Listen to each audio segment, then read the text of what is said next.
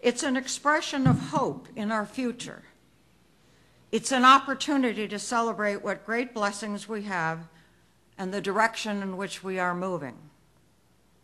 It's a chance to reach out to the least among us and care for their spiritual and temporal needs.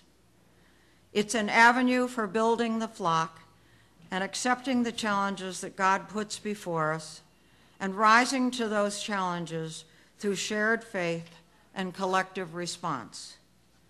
And I'd like to add here, I am a product of Catholic school education all the way up through college level and maybe a little beyond. And I see its place in my life, and I feel very strongly that I have a duty and an obligation, but a privilege to serve and to help promote further education, whether here or elsewhere. Church that is deeply involved and concerned in the spiritual and the academic development of youth, and in a particular way, those in our urban communities. That also will supply tuition assistance to our parents and parents who wish to send their children for Catholic education.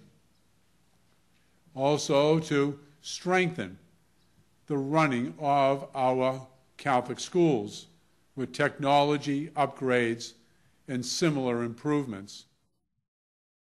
The largest single component of the campaign is $40 million for Catholic education. The tuition assistance is the biggest piece of that, at $25 million. There's a crying need for more tuition assistance. Each year, over 13,000 families ask for tuition assistance from the diocese so that their child can attend Catholic schools. The funding is only such, with a $40 million endowment there, that only 3,000, a little over 3,000 families can be helped. The addition of the $25 million increases that by about 60%. So an additional 2,000 families will be able to receive tuition assistance. So that's the biggest part. But to your point, yeah, there's another $15 million that's for upgrading the schools, the technology, and so on.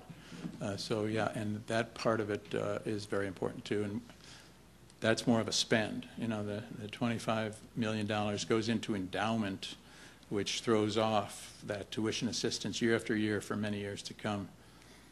$15 million upgrade to the schools to keep them competitive and keep them high quality. That would be more of an upfront expenditure.